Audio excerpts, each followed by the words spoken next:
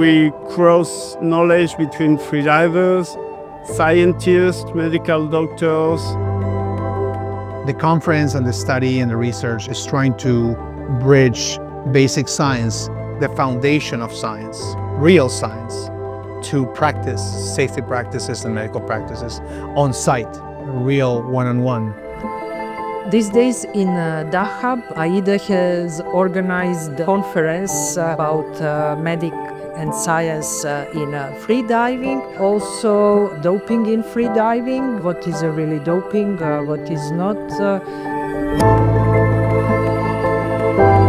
Is what AIDA is proposing safe enough on the decompression side? What we know nowadays, since we started this program right now, is actually yes.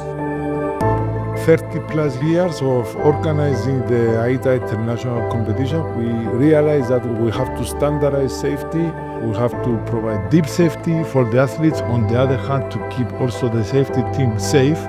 We hope that this symbiosis will bring a lot of benefits to freediving community and for development of our sport. We can give correct solutions for breath-hold divers to avoid decompression sickness.